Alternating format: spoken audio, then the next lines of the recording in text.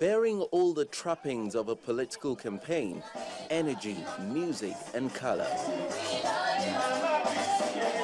Gathered here are supporters of President Goodluck Jonathan's re-election bid under the aegis of Women for Change and Development Initiative. They are here to receive and show support to the First Lady, Dame Patience Jonathan, who is in Lokoja to campaign for the president.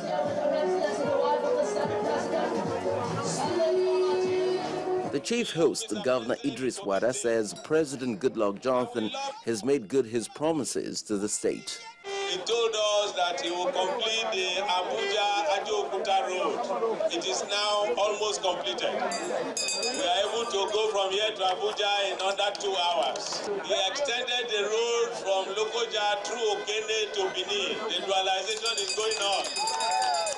And then it was time for the First Ladies to speak. Before this time, farming is only mainly men.